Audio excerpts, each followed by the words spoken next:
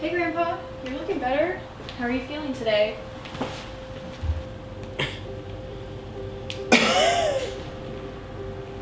Not so good. Doctor gave me some pretty bad news today. Oh no, what's wrong? I've been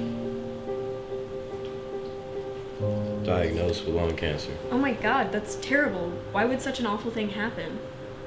See, it all started when I picked up my first cigarette. The smoke inhaled from cigarettes can destroy alveoli, which allow oxygen exchange in your lungs. This destruction is permanent. Smoking cigarettes causes shortness of breath and coughing, which makes physical exercise more difficult.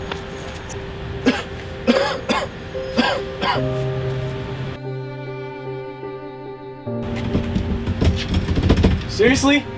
Studies have also shown that people prefer non-smokers over those who smoke. Hey, what's up? Gross.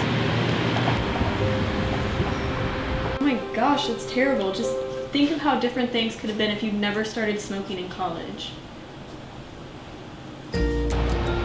Non-smokers have a lower chance of premature wrinkles and better breath compared to that of a smoker. Your risk of a stroke is reduced to that of a non-smoker after just a few years of quitting.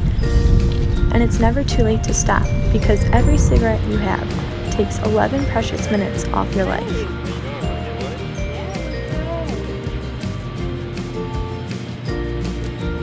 If you want a longer, better life, then don't smoke.